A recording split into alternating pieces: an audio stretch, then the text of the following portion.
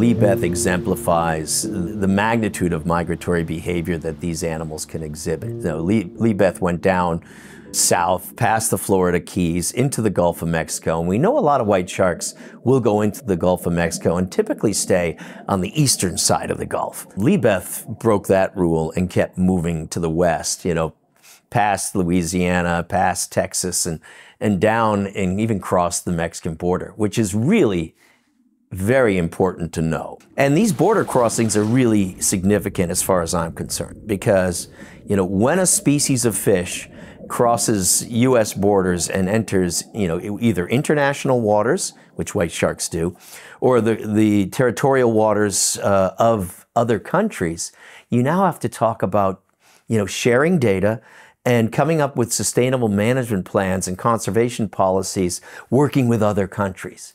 Because the U.S. could protect a species, but if the country, whose waters are being penetrated by these species of fish, including white sharks, are not, then, our efforts may be meaningless. And so it's critically important now when we think about white sharks, as we do with other species of sharks, in terms of, multilateral, working with other countries, international conservation plans.